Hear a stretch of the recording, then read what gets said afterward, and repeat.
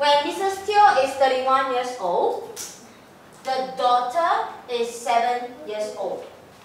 They give you directly the age of the two of them. When they did not mention whether is it now the age is this or present age is this, or they did not mention that in how many years time it is this, we usually say that the question here is for present age. So now Mrs. Teo is 31 years old, daughter is 7 years old. Okay? Next. In how many years time? So they're asking for the future already. How many years time? She. That means the she here representing Mrs. Teo. Right? She will be twice as old as the daughter.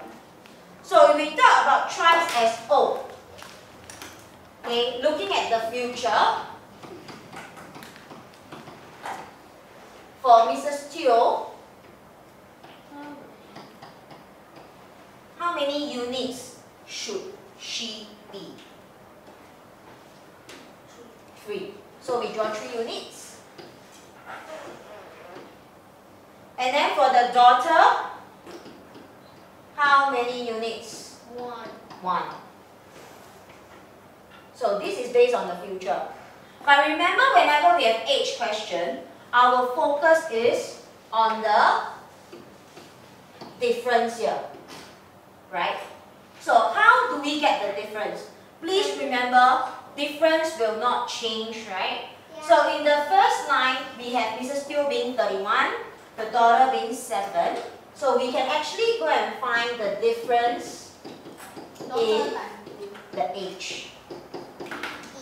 So the difference between the two of them, 31 minus 7, you get 24. Alright? So in other words, these 2 units that you are seeing will actually be the 24.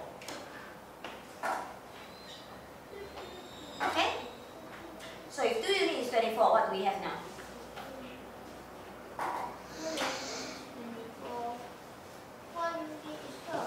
Okay, so to get our 1 unit, 24 divided by 2, it's a 12.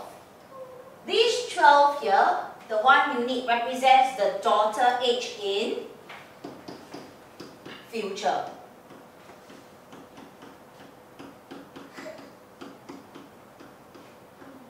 But the daughter's age now is 7. 12 is for future. Now is 7. So how many years time? 5. Okay. So we take the future age to minus the current age. So in 5 years time, we will have this Mrs. Teo being 3 times of the daughter. But you can always check your answer in terms of, if you take Mrs. Teo 31, right, plus 5, you will get 36. 36 if you divide by 3, you get 12, which is the age of the daughter, right? So this means that your answer of the 5 here is actually correct. Oh. Okay?